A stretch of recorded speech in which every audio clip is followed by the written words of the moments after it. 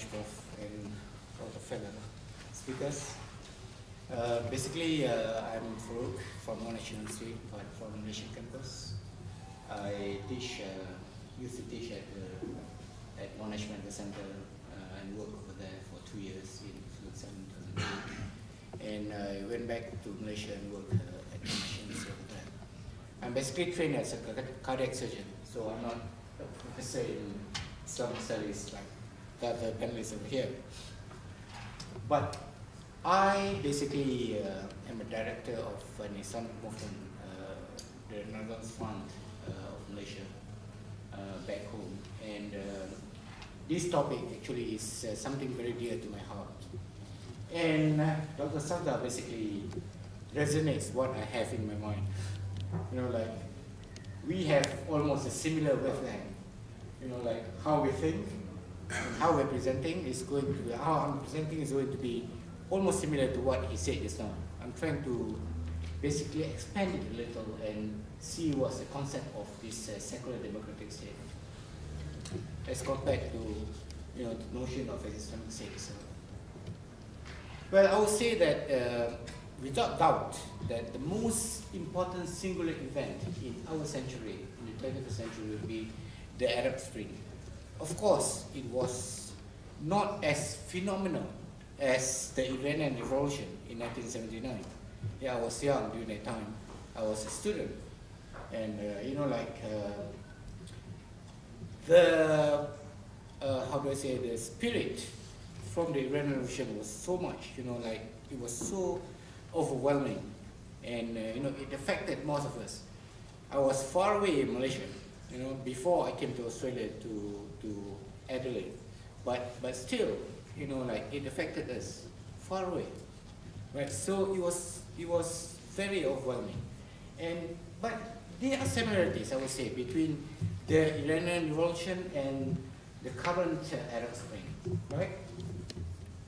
The most important thing is that it shares the nationwide revolutions from all walks of people, right? Not only from the proletariat, but also even from everyone, right? The academics, the professionals, the businessmen, the students, so every one of them, right?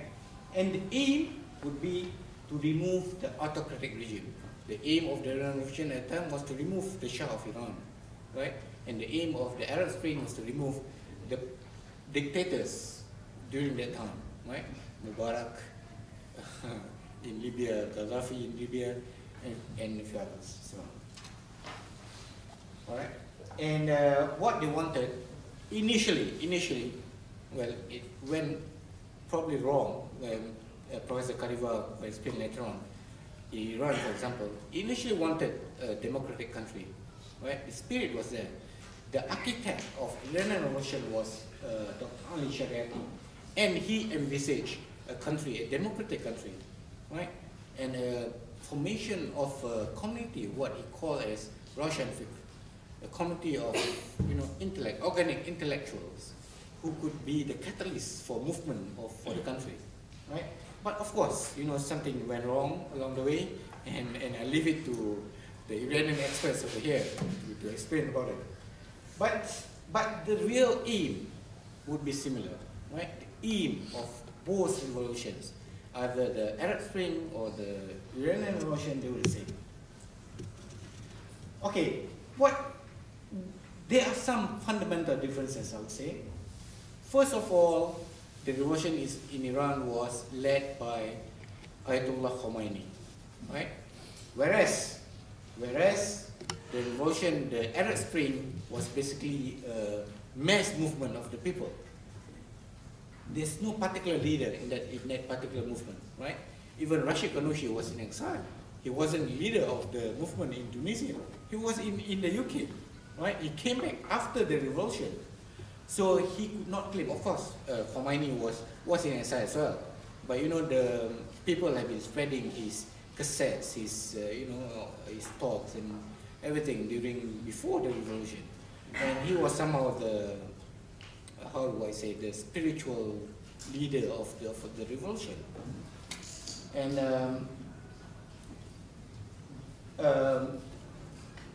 the entire concept of this Iranian Revolution, another thing is that it wanted to establish what we call as Wilayat al-Faqih, the jurisprudence or the rule of the jurist, right? So this is the fundamental difference, because this concept of Wilayat al-Faqih is so influential that it has effect on many other countries. My country is an example, Malaysia, right? We have an Islamic party over there. They call themselves PAS, the Islamic Party of Malaysia. And their model of the system of the organization of the party itself, it actually mimics the Wilayat al-Faqih.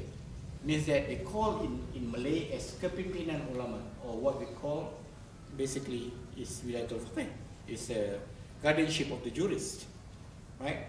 So they wanted to model that.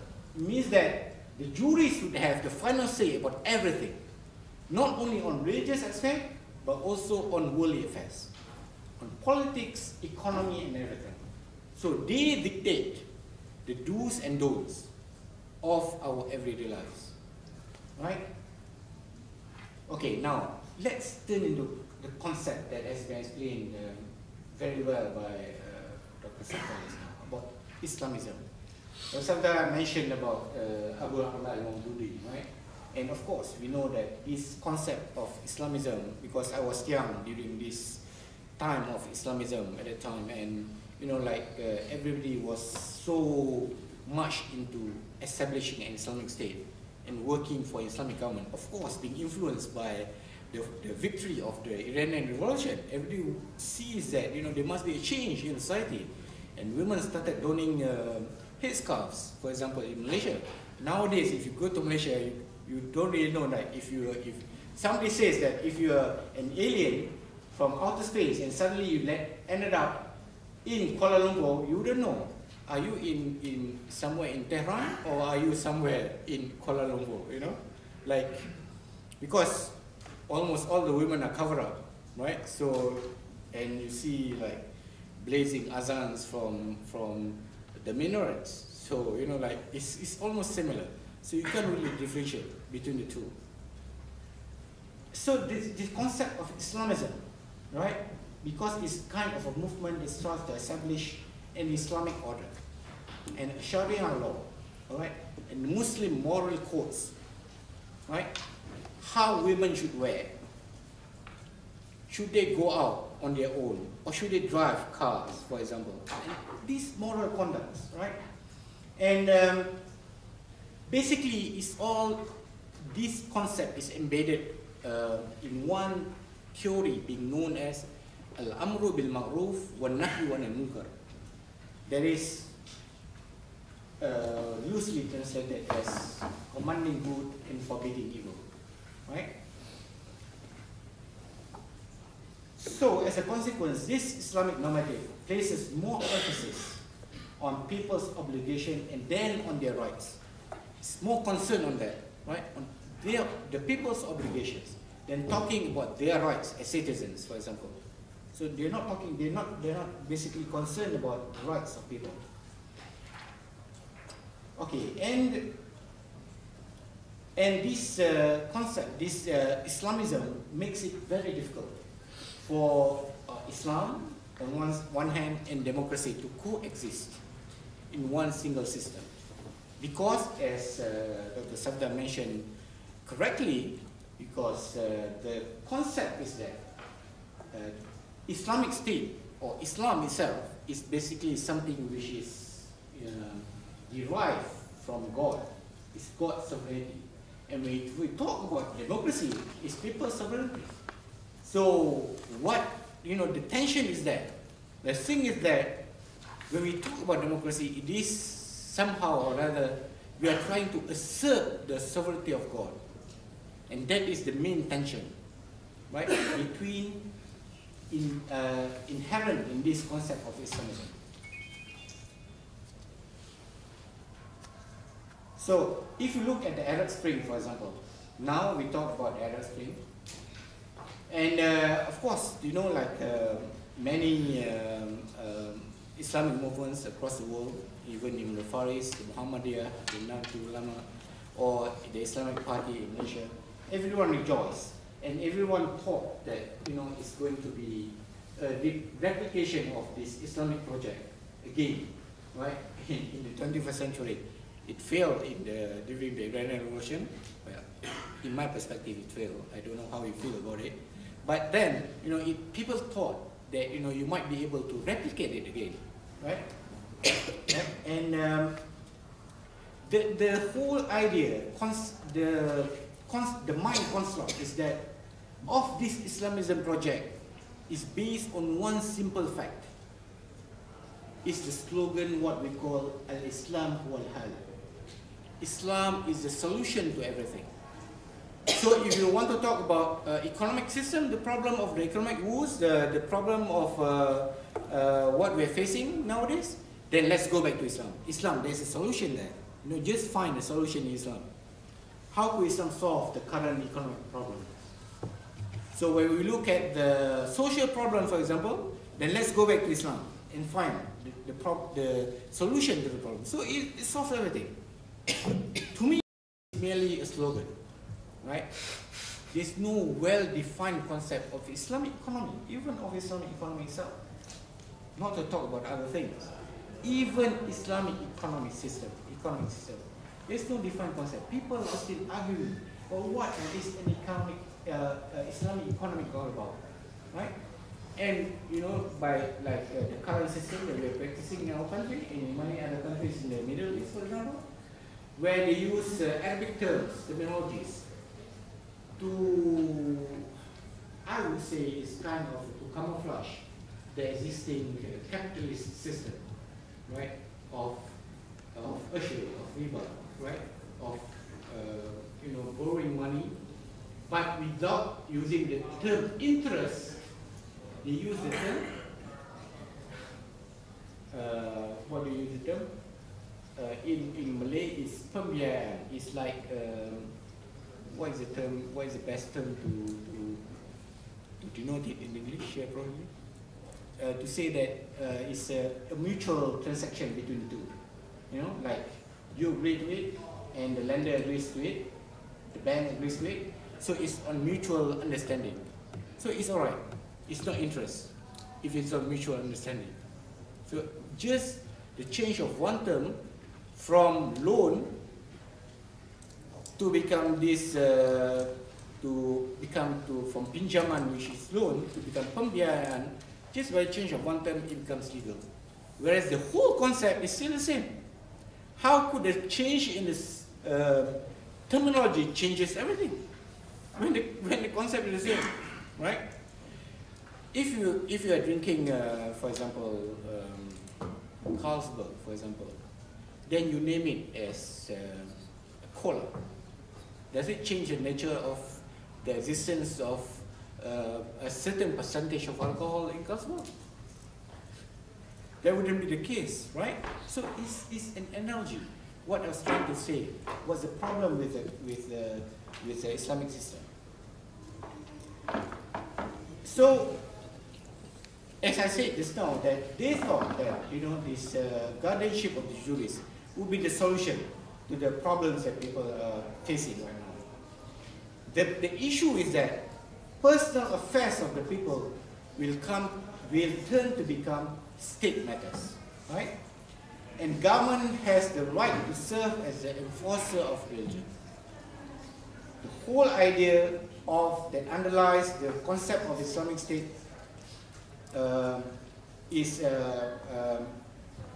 concept of Islamic State, that this is the main concept is about what we call as hudud, right, and Sharia laws. So they assume that if we implement hudud and Sharia laws, then we have become very Islamic. Right? So as long as we don't try to enforce hudud and Sharia laws, then we are not 100% Muslims. We are not considered as Muslims, right? Now, Prof Sardar just mentioned a bit about post-Islamism.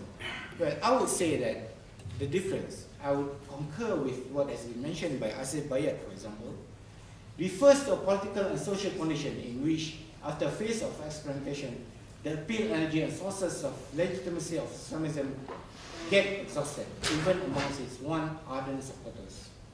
Islamists become aware of the system's anomalies and inadequacies as they attempt to normalize and institutionalize their rule, right? So as I said, Islam is no longer the solution to all problems. So what we're trying to say is that in post-Islamism, the whole concept is not basically to come back to the establishment of Sharia, Hudud, or Islamic State, right? People talk about social justice, about protection of life, of property, about the honor of humanity, about accountability, right?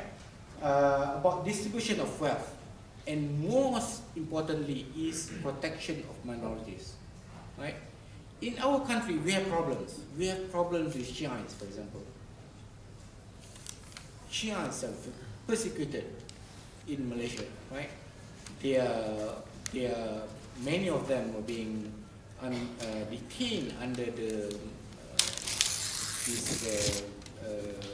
very draconian law called the ISA, Internal Security Act, where you can detain someone without putting him to trial for a minimum of 2 months, and you can extend that on and on, on and on and on.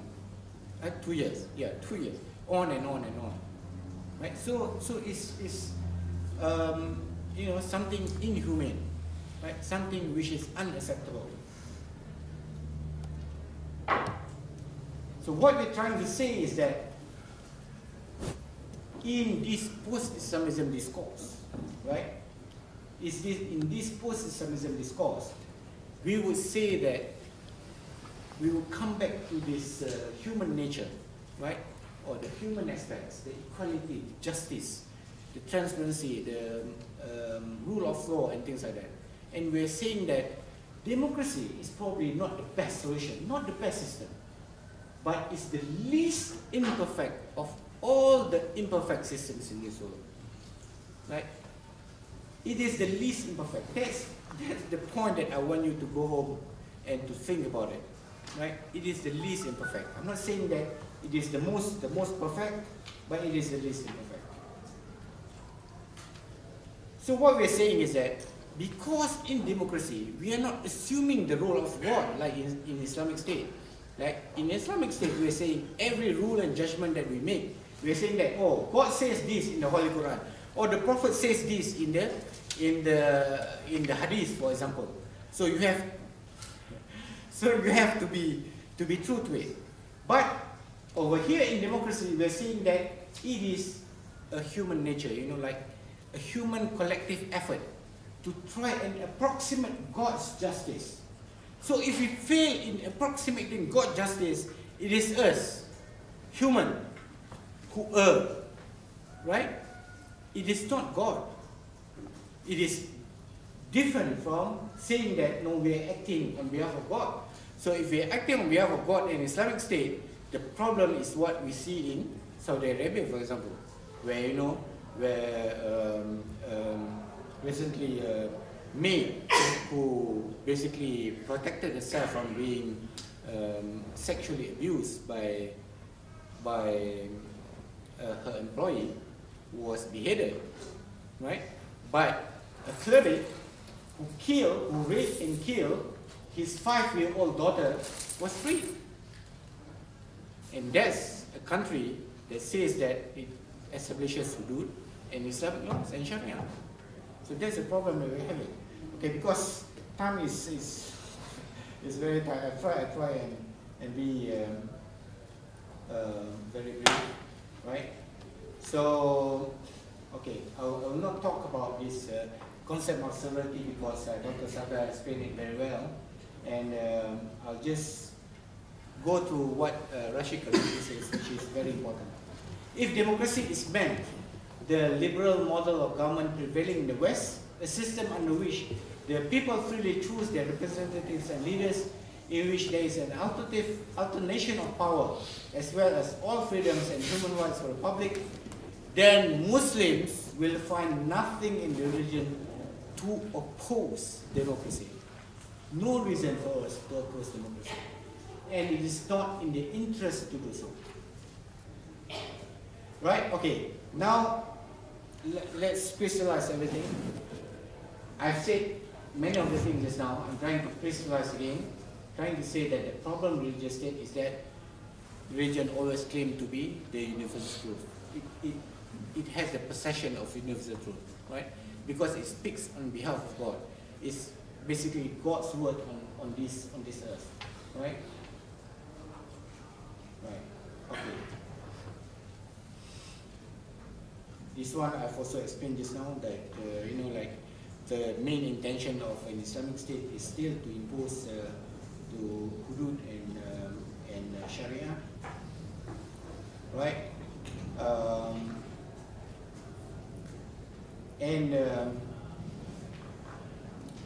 The problem is that as this is the essence of an Islamic state, right? The problem is that they're trying to enforce this kind of belief, even though they're citizens from other faiths, for example, Christians, Buddhists, Hindus, for example. So everyone must accept an Islamic state. So what Islamic state is all about. So as I would like to mention, and I would like to stress again, this important topic and important point is that, like as I mentioned just now about democracy being a system where it's between men to men, and whereas a system, an Islamic system, is between men to God. There's a sovereignty of God, and if you draw an axis between the two, the vertical and horizontal, and if these two lines meet, there is where the point of friction between the two. And the problem lies when people try to drag God from the highly heavens to the earth. And that's the problem that we are facing nowadays, right? So in every issues relating to governance, for example, then God is dragged to say that God is on our side. That is a situation that we have in many countries, and in Malaysia, we experience the same thing. I've explained about this, and I'm going to skip this for the interest of time. And I have to skip this because I don't think I have time to stress about it, right? So what I'm trying to say is that most importantly, we have to understand that the reading of text, right? The reading of the Quran, for example, we as humans, we give meaning to reading. How we want to interpret it? Do we want to read it in an authoritarian way and give authoritarian meaning to it, or do we want it to be humanitarian in nature, right? A more humanistic approach or reading of the holy text. So the main important thing that I want to stress now is that it requires human agency, right? In many of my speeches before this, I say that the Quran is not like an ICU manual, because I'm a doctor. So in ICU manual, you have basically details on how to treat, what to do. If you have an arrhythmia, what is the first class drug, what is second class drug, third class drug, fourth class drug, and how do you want to administer the drug, IV bolus, or you want to do a slow infusion, or whatever. So everything is detailed. Whereas the Quran is not like that. It's not like ICU book, right? It is not like an ICU manual where you can basically, you have a problem, you have to look at it. It's not like that. It has a general principle, right? It has only general principles. And based on these general principles, you have to use your human reasoning and human agency to try and derive what is the best aim. Because the ultimate, the maqasid, the higher intention of the Quran itself is justice, right? So whatever we do to try to understand the text of the Quran, is to approximate God's justice. And that requires us, our human agency, right? So as I said, as a conclusion, because time is up, the solution to me and to Dr. Sabda as well is that we have to go back to a secular state, right? A secular state, like Dr. Sabda said just now, is not laicity. It's not trying to say that, you know, there's no place for religion in life, right? It's not that. It's not that, right? The main problem is because of our experience with communism a long time ago that it made us very resistant towards this idea. And as Dr. Sabda mentioned correctly, the most important thing is the state neutrality, in what we call as secularism. We are saying that the state must be neutral. That is the most important thing, right? So, only a secular state could give a true meaning to the phrase of, as I mentioned just now earlier on, al-amru bil ma'ruf wa nahyu anil munkar, right? Unless, meaning to say that whatever we do is because of our personal conviction, not because we're scared of the state legislative laws. Because the state is trying to enforce that we have to wear hijab, for example, women have to wear hijab, they will wear hijab because of that. No, it must come from our own personal conviction. And living in a secular state will allow us to live in that personal conviction. So genuine piety, as I said, only arises through personal choice. Alright? And that choice only becomes possible when there is freedom. In other words, freedom to sin is a necessary medium to be sincerely pious. So it is our choice. Thank you very much.